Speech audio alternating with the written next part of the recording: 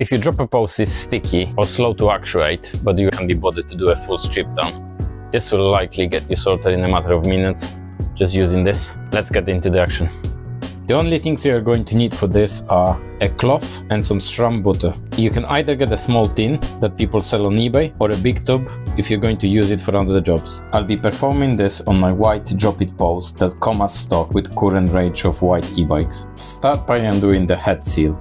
It should be hand tight, but in extreme cases you might need a strap wrench. Check first before spending money on tools you may not need. Next, actuate the post a few times until a little bushing, or in my case, a little plastic collar comes out. Be gentle when attempting to clear the collar, as it's quite fragile. Unfortunately, I didn't follow my own advice. Next, clean the stanchion of the post thoroughly. You can spray some isopropyl alcohol on the cloth if you have some.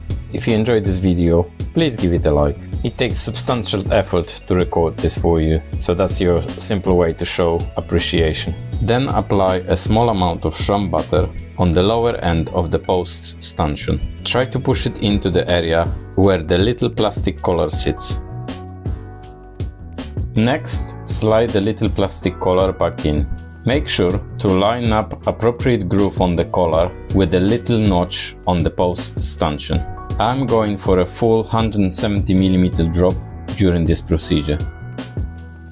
The last thing to do is to remove any excess of SRAM butter from the stanchion and then replace the head seal. Remember, just hand tight. You now have a battered smooth dropper post. Pun intended. Congratulations!